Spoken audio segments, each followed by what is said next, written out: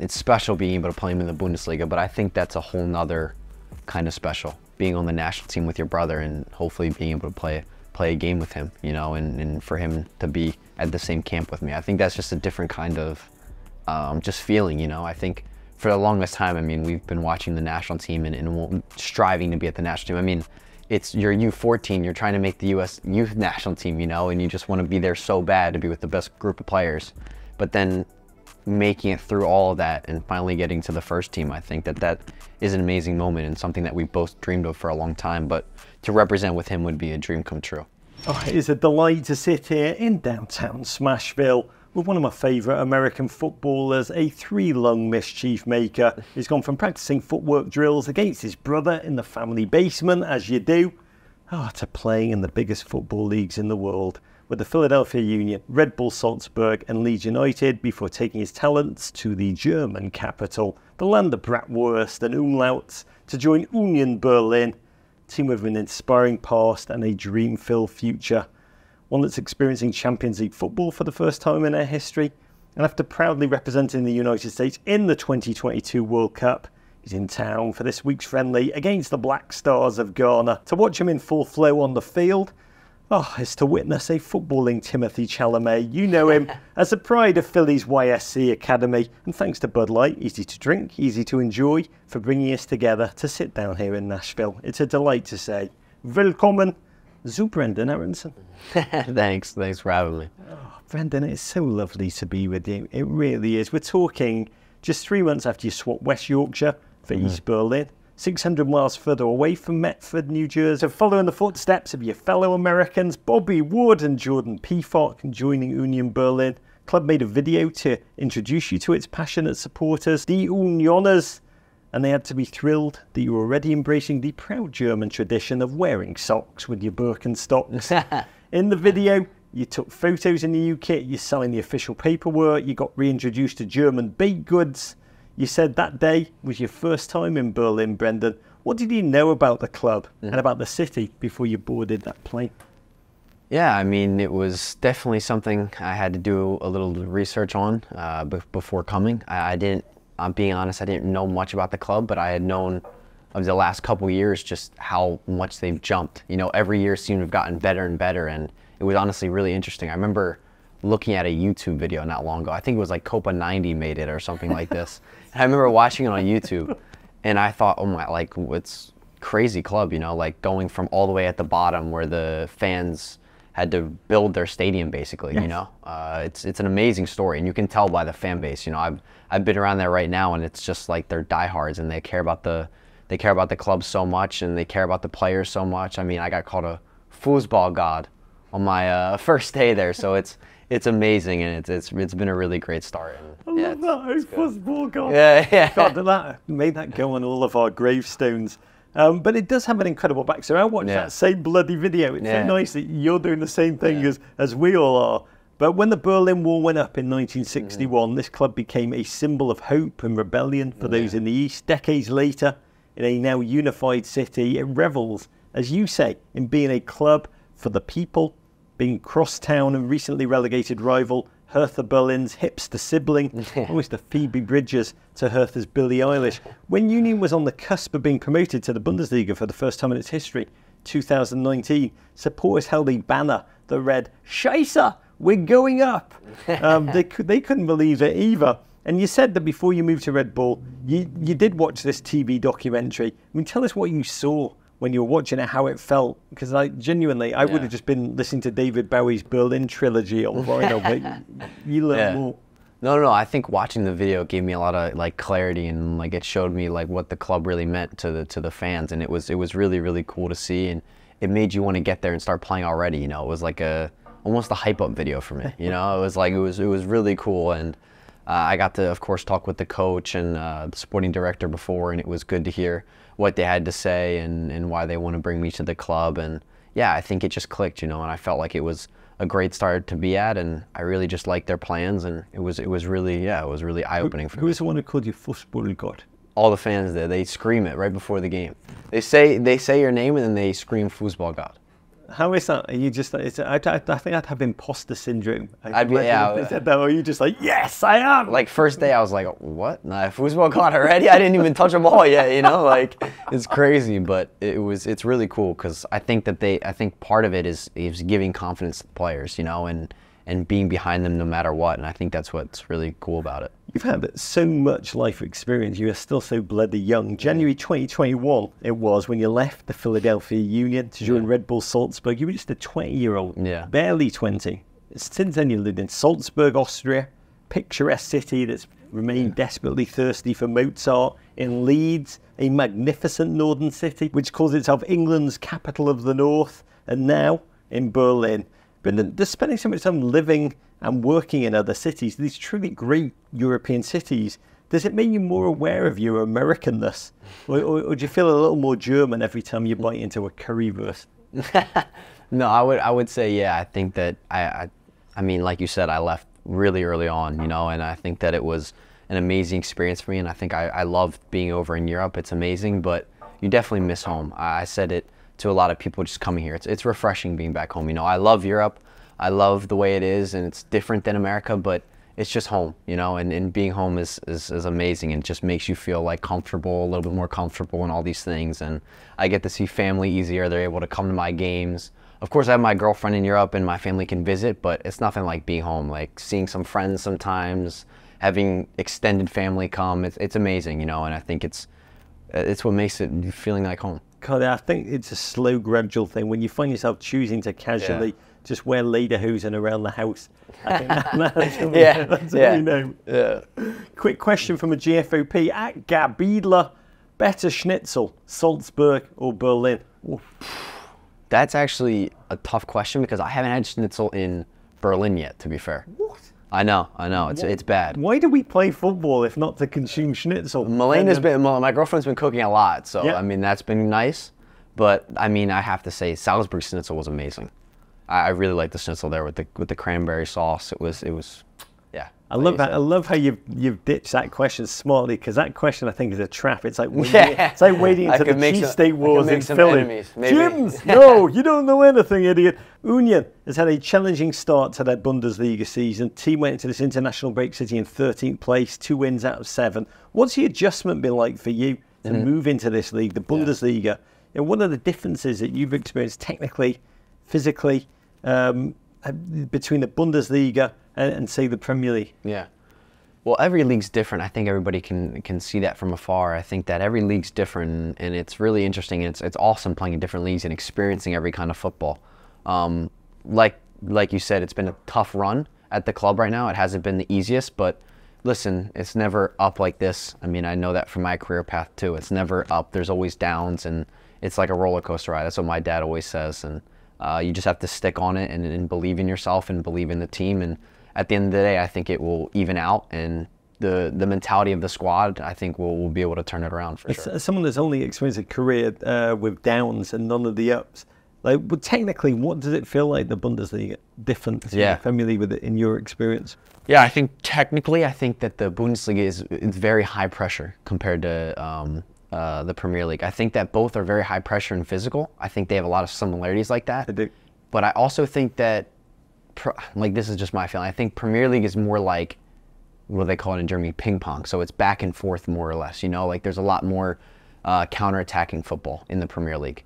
In Bundesliga, there's a lot more tactics and getting behind the ball. Like for us, for example, we're very tactically behind the ball, where we're setting in a block, so it's hard to break. The teams are having a hard time breaking us down. So it's a lot different, you know, in that kind of way. Like tactically, I think you have a lot more teams that are playing like us, and it's hard to break down. Where in the Premier League, it's like back and forth, athletic, and it's tough. September, Union Berlin made history. Its first ever appearance in the Champions League, holding off Real Madrid at the Bernabeu until Jude Bellingham tapped in cruelly in extra time. And you'd already made your Champions League debut 2 years earlier with Salzburg, bagging an assist when Salzburg drew 1-1 with Bayern, and their then head coach, noted kickflip enthusiast Julian Nagelsmann. Brenden, this is an amazing part of your story, which I love. As a grade schooler, you've talked about how you used to try to sneak watch Champions League matches, hiding your phone under your desk. You were that kid. Yeah. So how does it feel to have gone through the looking glass from sneaking games on the old phone in class to it being you standing in those iconic stadia, hearing that music, that unmistakable theme song play over and over in the speakers? Honestly, you don't really think about the journey, how like quick it's been, I mean, it's when I think back to it, when I do, and like my parents always say, like, be proud of yourself, be like this, but I always want more, that's just my personality, and I always want to be the best player I can be, and I'm always trying to reach the best. So I'm not really thinking about the past. I just want to think about the present and what I can do in the future. And I think what do you think about? Just that day, I think if I didn't do well in training my shooting, then I got to work on my shooting, or if I didn't do well with my dribbling in the game and not holding the defender off, I have to work on that. I think any way to just get better. What is your message to kids in South Jersey looking at this video? They're thinking, I sneak Champions League football while I'm in class. What's your message to them? Anything's possible. I think that I was the kid too, watching games under my desk at middle school and in high school, and I was in the same position as most of these kids, and I just worked and worked, and my dream came true. And I think that the biggest message I can say to young kids is just when you think that you're doing enough, that's not really enough. You got to keep doing more and more. That's why I went wrong. Now I find that out. But Manchester City, I love this. Erling Haaland has talked about how he uses the Champions League theme music as his alarm on his phone to wake up to. Just imagine him just snapping up, must score goals every morning. US Women's National Team legend Julie Ertz came on our show, talked about how the home screen on her phone is a photo of herself missing a shot on goal during the agonising 2020 Olympics. Do you have anything on your phone or taped to your mirror or hanging on the refrigerator that you use for motivation to pick you up in those moments when you need it? I mean, my reliance is like, I have other things, my reliance is my support system, my dad, Rusty. My mom, Rusty, he was on the show, of course, so he got to should have his own show. my grandparents, both sides, I'm fortunate to have both sides, which is amazing. Everybody, I even have an aunt that is my grandpa's sister that went to every single one of my Philadelphia Union games, watches all the games, so I rely on those people. I mean, my girlfriend's family, my friends back home watch all my games, so it's a support system for me, that I rely on, and I listen to them for, and about good games, bad games. And in the beginning of the seasons, I always try to make a goal list of what I want to do for this season. So I think doing those kinds of things and focusing on my mental health throughout the season too, I think that's always good. You've already accumulated an incredible number of nicknames. I don't know how many of these you're aware of. It's been a lot. Metford Messi, Paul Roll Pele, the Square Ball Magnificent fanzine in Leeds, Chris and you, Yank Badger. Did you have a nickname growing up? Or one that you wanted to stick that never quite did? I mean, we know the fussball got thing, but I think that's like the Union Berlin fans should know about. I mean, the one that I can always think of that I was just always called by like friends that I played on my U8 soccer team growing up, and the parents even called me, it was just Brendo. Just simple, but Brendo. I was just something that always stuck with me, and I always liked it. It was just a nickname that I had in youth age, and I always liked it. When you were young, at the under 8s and the 9s, were you like, call me Tim Reed? Yeah. But I don't want to say that, though. I might take offense to that.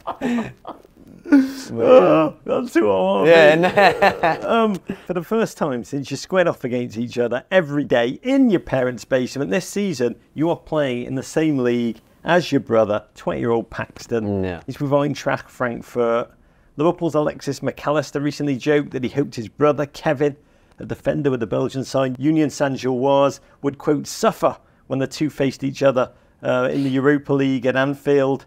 But when they did play, they couldn't hide their joy or the thrill of sharing that really immense moment. I can't imagine what that must have felt like. But what combination of emotions do you expect when you and Union face Paxton's side for the first time, November the 4th? Yeah, I think that's a schedule. I mean, that's a date that everybody has marked on their schedule. In my family, at least. I don't know how many people are going to come. I don't even want to think about the tickets right now. But yeah, I mean, it's an amazing moment. I mean, me and him haven't really talked about it because you're in this season, you're in this mindset that like you have to be on go every time for the next game. You're not thinking on like the game that's 3 weeks ahead, 4 weeks ahead. But I'm sure when the moment comes, it's going to be special. You know, just seeing him on the other side, see him in the tunnel, just knowing that we're playing against each other in a top 5 league in the world. It's amazing, you know, and it's just shows how far we've come, and it's a special moment, you know. The two of you used to destroy each other in your basement. What did he call it? He had the nickname for the basement. The dungeon. The dungeon, yeah, the dungeon. Yeah. 1 minute you were absolutely kicking the snot out of each other in the dungeon. Yeah. The next minute you're in the Bundesliga, kicking the snot out of each other. It's crazy, yeah. But it's like something that like you don't really think about it like that, you know. I mean, and of course in the moment it'll be amazing, you know. But it's just like we're playing each other again, you know. It's like no mercy. No mercy. No mercy. He knows no mercy. If there's a tackle, we'll go into the tackle 50-50. You will. I might be a little bit like, but no, I'll go in. Mr. McKinney said that when he was coming in for a ball and he saw it was Tim Ream on the other side, he said, you know, I took a lot off. And Tim Ream said the same. Yeah. But you guys will actually probably turn it up. Maybe a little bit. I'm not sure. I'm not sure. No, I think I would be the same way. But yeah. Let's move from your club to country, or in your case from number 7 to number 11. Mm-hmm. You have lived a lot of life in the past 7 months, Brenden, physically, emotionally, mentally. And one of the hallmarks of this US team is its togetherness. Mm-hmm. You all often refer to it as a brotherhood. After all you've been through, the highs, the lows, the changes, can you articulate what you experience emotionally when you walk back into camp like this, straight out of the crucible of European football? Does it feel like a safe space when you arrive at the airport? How would you describe it? Yeah, I would describe it just like you said. I think a safe space. You know, I think that, of course, like it's another competition, you know, coming back and playing against 2 amazing countries, Germany and Ghana. But I think that it is a safe space, you know, coming to see the guys. It's just a different vibe. It's a different... like what kind of a vibe? Like, I think it's just a big fan. Yeah, it's less competing. It's more just as a group, you know, just enjoying each other, you know, being around each other. I think that the group has, you know, it has like a brotherhood feeling now, you know. I think everybody feels part of it. I think that the guys that come in, you know, like first guy that are coming into camps feel it too. They feel that the group is so together and does a lot of things together and cares about each other. I think even like a little things, like the way that we celebrate. I think something that stuck with me is like last camp, I scored the amazing free kick that I'll say, but nah, it wasn't the best. But just like the celebration, you know, grabbing me, picking me up, and just everybody huddles around. You know, I think it's the little things that can just you feel it. Yeah, you feel it. You know, and I think that's what makes the group so special. Also curious, when that flight does touch down from Europe in the United States, what's the first thing that makes you feel like you're really home? Is it like a food? Is it hearing American accents when you turn on the TV? Been able to watch the Eagles at a decent time Sunday afternoon? Yeah, that's true too. But I'm not, I mean, I don't want to say this online because I'm going to get a lot of hate, but I'm actually a 49ers fan.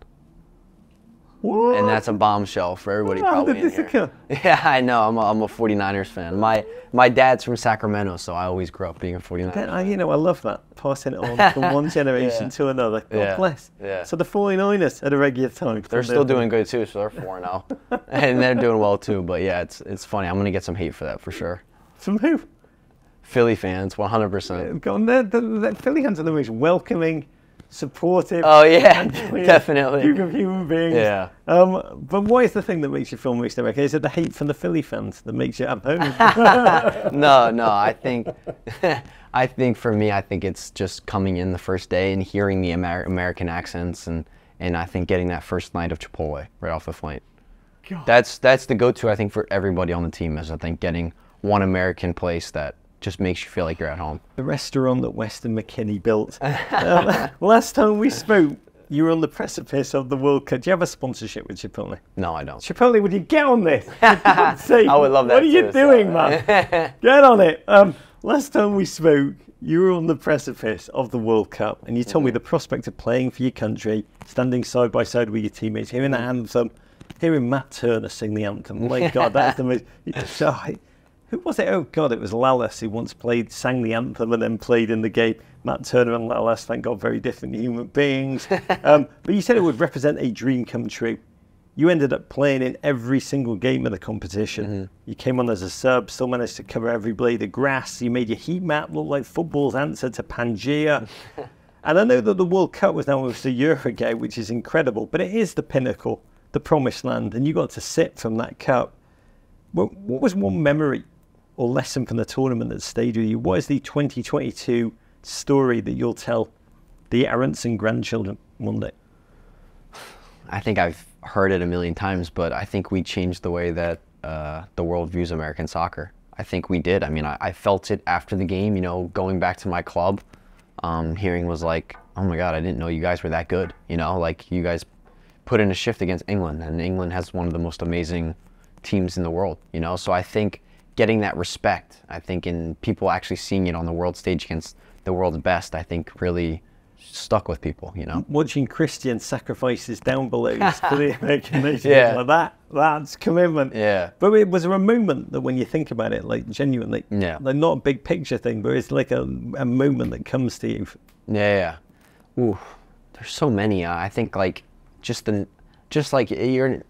dad always says this to me too. I think going into games and you should feel nervous for games, you know? If you're not nervous, then you're not like really into the game, you know? And I think that nervous feeling that I had going into the first game was like no Wales, other. like no other, you know? Like you have the whole country, you know, like looking at you and wanting to see like you guys succeed, you know? And I think were you aware of that? Were you like, oh my God, this is like, I've been nervous before, but this is just all, this is 11. Honestly, no. I think it was like a normal nervous for any game, you know? But it was like that little bit more. But I wasn't thinking about all the other people looking at me around the world. I think it was just going out there and just doing a shift for my team, helping the team, you know? And I think that's the best thing as a sub. Like that was my role in the tournament, was coming in and helping the team no matter what situation. There's been a lot of change around this team in 2023, but your role has stayed consistent. You played every game which you've been at camp. And we want to talk about was unquestionably been the CONCACAF Nations League victory in fabulous Las Vegas, Nevada, a rather spicy 3-0 victory over Mexico in the semi-finals, and then that 2-0 triumph in the final over our neighbours to the north, Canada, a final in which you started as a central midfielder, helped drive that team consistently forward. And I've rarely seen this team play with such buccaneering joy and freedom, and the scenes that followed. I mean, bowling Christian Pulisic into champagne bottles, Flo Balogun going full Ashlyn Harris and documenting it all on his IG Lives. It was a real moment of bonding for this young team. Watching them, essentially, it was like watching them live out the Hangover Part 4 with the world watching. What was the first thing you saw when you walked back into that locker room after having won? And what's your favourite personal moment from those celebrations? Yeah, I think like even going into that, I'll bring up something even going into that game. You know, I think that when Weston and Serge got those red cards, I think we knew that we had to step up. And I think that the thing that I got was they have confidence in the guys that didn't play the first game against Mexico. And Joe and I came in and we felt that confidence that we had, you know. We weren't starting in the first game, but the team depended on us and believed in us to come in and do the job that Weston and Serge would do. And I think that Scally. Yeah, Scally, a very good friend of mine. But yeah, I think that feeling of just going in and just relying on guys, and I think everybody relies on the whole squad, and I think the coaches put that confidence in you. So even going into that game, it was nice having that confidence. And yeah, I think the moment where I felt like whoa, like it was just like the celebration at the end of the game. You know, it was like, wow, we did it again, back-to-back champions. Played a good game, you know. I think we handled the game really, really well for a young team, and I think that just the celebrations, putting the trophy up again, I think it just resonated with me because with the first time that we did it, you know, and it was just amazing seeing everybody smile and laugh. Let's fling Christian across. Let's fling Christian across the thing. Hopefully he doesn't get injured, but let's fling him across the, you know. We want to get back into that bond that we spoke about between you and your teammates, because there is a real core of players. Christian, Tyler, Weston, you, Brenden, players that are constantly in, constantly leading. You've had 34 caps since your debut against Costa Rica in February 2020, which actually makes you a 22-year-old veteran for this team. But there is new blood coming in all the time. There's Danish-born Palermo defender Christopher Lunt, debuted last camp. This camp, it's a magnificent head of hair, Berlin's own Leonard Maloney of Heidenheim. When someone comes into camp, I would imagine it must be difficult because so many of you are so bloody tight. Do you do anything specific to make almost the new kid in class feel welcome? Yeah, I think that everybody, to begin with, I think that everybody can that comes into camp. I mean, I felt the same thing when I was new, when I first came in for the first time. I think that you just feel the love and wanting them to be a part of the group. I think that that's the biggest thing about the group that's great, you know? And I think that also just doing little things like they put in the group chat, everybody's invited to go play golf. Everybody's invited to go to the zoo. Things like this, you know, I think that that's great, you know, at the end of the day. And having everybody, you're not just doing little things on your own, you're inviting everybody to do everything. Is there a specific initiation process for the US thing? Oh yeah, singing. Always. It is. Singing and some questions, you know? So I think it's the last game, the night before the game. Yeah. We have all the new guys sing, and they're asked some questions. Some embarrassing kind of questions, I guess, and then they have to sing their song. What's the best song rendition that you've seen? Who just got a pair of lungs on them? A lot of them are bad, if I'm being honest. Yeah, well, which one's the worst then? Oh God, that's not a good question either, because that could go bad. That could go down. No bad. one's watching it. Dude, I can't even like think. The performances are like not great, though. They don't like sit with me. You know, like there's not one that like they don't really inspire like. you. Yeah, I'm trying to think of who was bad. Was there one in I mean, particular? I was bad too. Like What I'm did not you draw? being. I sang "Baby" by Justin Bieber. But mine was bad. Like, I remember mine was just like, they just wanted me to get off. Like, it was like, I sang like 2 lines and they just clapped me off. Because they just wanted me to, yeah. Not really politely, but they just wanted me off the chair. By the way, I just love this idea that at this point you're just trying to get Greg to call up people who can really challenge you on the golf course, which we'll discuss in a moment. We do want to go inside camp. Does it feel like the college experience that so many of you missed out on because you went to Europe to play football? You know, you're like popping into each other's rooms to play video games. There's like late night bullshit sessions. How are you passing the infinite amount of downtime in camp? Yeah, I think, like I said, I think the national team sets up things. Even the guys set up things on our own. I remember last camp when we were in Minnesota, we just put in the group chat, like, a bunch of us are going to Topgolf. Like, you know, like, whoever wants to come can come. And we had like 10 guys just go out and just do something like that. So I think doing that, you know, walking around the city, what I love to do is I will always love going and seeing all the sporting venues at all the cities. I like to go around. I always like to get maybe like a jersey or something. I really like it, and I went to a Twins game last time. I just snuck in. I just wanted to go watch and then watch a few innings, but it was awesome. You know, I really like doing that. So walking around the city, of course, playing video games. Me, Gio, and Joe have been playing a lot of Rocket League this trip. So that's been fun. Who's the sharpest gamer? I'm gonna have to say me. And then that's not. I swear it's true. It's Tim Ream. What? If the game's Frogger, it's Tim Ream. But one of the ways that's been very well documented with this current crop of players is the golf. Every international break, in a way, it seems like a bit like the Live Golf Tour, but with real stakes. Brenden, can we get an update? Can America get an update? What has the handicap been whittled down to? It hasn't been whittled down too much because I haven't been playing a ton of golf. In Germany? In Germany. They're a little bit more strict with the rules, I would say. You need like a handicap and all these things, and it's pretty tough because I don't have my handicap. I never got it done yet. Oh, to get on the course in Germany? Yeah, you need a handicap card. Yeah. But I showed them that I had a card back in England when I was a part of a country club there. But I would probably say I'm around a 20. Around a 20. Right around there, if I'm being honest. I think that's probably where my game's at. We did see some photographs of you playing earlier today. Let's say your takeaway is looking on point. Yeah, it looks. I'm getting a lot better, really. I think the thing that I need to take my next step on is probably my approach shot. That's what it is. I think the approach shot could be better because I think I could get like a few more, birdies sprinkled in there if I put it like closer to the pin. That's where you're losing strokes. That's where I'm losing strokes. I'm missing the greens just a little bit, and then it's short. I'm relying on my short game, and that needs a little bit more work too. There are 2 types of golfers: those who play everything down and put everything in, and those who fluff up every lie and are very liberal with their gimmies. Which are you? That's a good question because I think everybody's different. I'll be asking for gimmies because I don't want to hit the putt sometimes, if I'm being honest. But I would say I'm a gimme guy. I'll give guys gimmies. Brenden Aaronson begs for gimmies, and I love that. If you've got to pick one US men's national team to partner with you for a Ryder Cup style alternate shot match against Christian Pulisic, and Walker Zimmerman. Oh, God. There you go. We just played them yesterday. So. You did? Yeah. Who's Scally and you? So it was me and Weston. You allowed Weston to play? Yeah, I allowed Weston to play. I allowed him to play on my team, too, so that was He good. must have just been playing terrible golf, but so proud of himself. Yeah. I'm invited. Yeah, so it was funny yesterday. It was me and Weston, and then Joe and Gio, and then Walker and Christian showed up later because he had to shoot.